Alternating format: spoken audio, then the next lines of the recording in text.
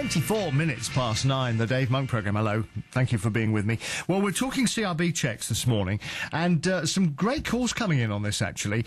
Can we look at it from a slightly different angle? I mean, with Sue a few moments ago, we were saying, well, why does it take so long? And why can't you have your own personal portable CRB check that is updated? So instead of going from scratch each time, you have your portable CRB check that applies to you, and then you just update it each time, which should take less time. What happens, though, if there is something in your past? You know, you've made a stupid mistake in your past. We all make mistakes of different levels of severity, and you just want to get your life back on track again. Well, Stacey is from Unlock. Morning, Chris. Morning, Dave. Can you just explain to me what Unlock does? Absolutely. Unlock is the National Association of Reformed Offenders, so we're an independent charity and, crucially, a membership organisation set up just over 10 years ago now, set up by reformed offenders, and we're about trying to allow reformed offenders to get on with their lives and be successes in society and become sort of productive members of society after they've left crime behind. Excellent, because the last thing we want people to do is, because they're so fed up with society, is to turn back to crime again. Absolutely, yeah. So what effect does CRB checks in their present form have on your members?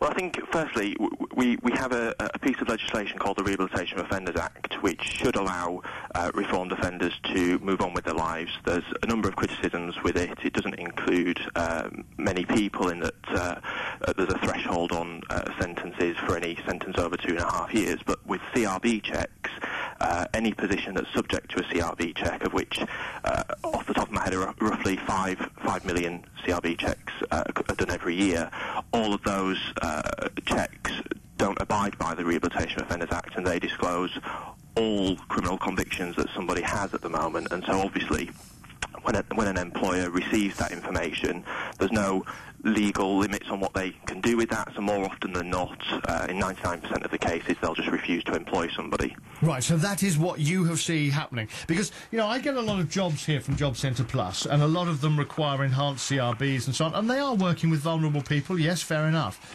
within our society, and quite rightly so, that they should be checked out. Yes. But say somebody committed a theft, you know, a robbery, something, many years ago, that would come up in the CRB check. Would they be allowed the job? It's impossible for me to say, but my experience would say that they probably wouldn't be. The employer would probably take a negative opinion on that. And I think that the important point is exactly what you just picked up on, Dave, which is that depending on the type of offence, that's where a criminal record may actually stop somebody from taking a job, but it's depending on the offence. And at the moment, a criminal record CRB check, standard or enhanced, shows all criminal records that somebody has, and that dumps that information on an employer who doesn't know how to react to that, and in an adverse society that we're in, will take the safe approach and just not recruit them. So what we need, and this is something that the government are looking at the moment, which we're trying to help them with, is to try and look at what is disclosed on CRB checks, which positions should have what levels of checks, to try and be a lot more proportionate in the checks that we do, because at the moment so many employers request CRB checks, a lot of them actually, which are not even entitled to them. But for those jobs that are legitimately entitled to them, like you just mentioned, we need to have a system that properly looks at what criminal convictions should be disclosed, so that there's a fairer balance between somebody applying for a job and the need for safeguarding vulnerable groups. So in some cases it can make a bit of a mockery of the Rehabilitation of Offenders Act. Oh, it absolutely does, yes, yeah. Absolutely. Say, for example, if you get a fine, you would have to disclose that for 5 years under the Rehabilitation of Offenders Act. But if you go for a job in any situation, so say you have a fine for littering, if you go for a job in a school 40 years later, that fine will, at the moment, be disclosed on your CRB check, and that employer can refuse you the job. Do you mind if I bring Tony in here? Because Tony from Malden's just given me a ring. And I'd like your comment on what Tony is going to say. Is that all right? Tony, morning. Hello, Dave. How are you? Yeah, fine. Tell me about your stepdaughter, then. Well, she was a naughty girl about 5 years ago, and of course she lost her job, went to court, paid a fine, done all her dues, and anyway, she signed on.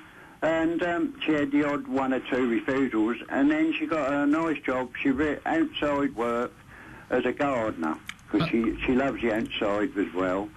and she had all the school, the classes all help her design a garden, and they were halfway through that. The school knew about her criminal record, the doll office knew about it, and 2 months down the line, she lost her job over it. What, because the CRB check then came through? It came back to them, but it was all written on paper that she had a record and all that, and she's had 1 or 2 jobs. She worked last night up a pub through an agency, but she lost this job that she really wanted.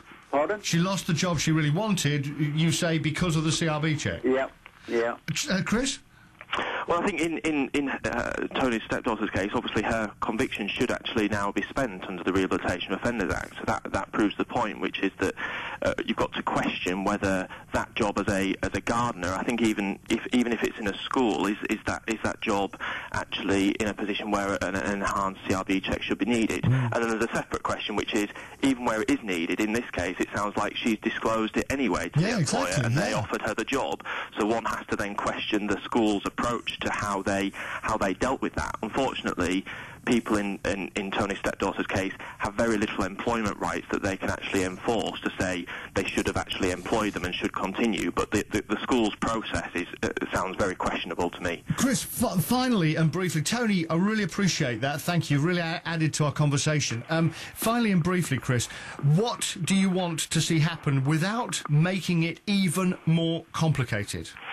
We want a simplified Rehabilitation Offenders Act. It's very confusing, even that act at the moment, and we want CRB checks to be done in situations where they're absolutely needed, but for jobs that don't require CRB checks, they should do a basic level check along the lines of the Rehabilitation Offenders Act so that employers can get access to a proportionate level of criminal conviction information. All right, Chris Stacey from Unlock, thank you very much indeed.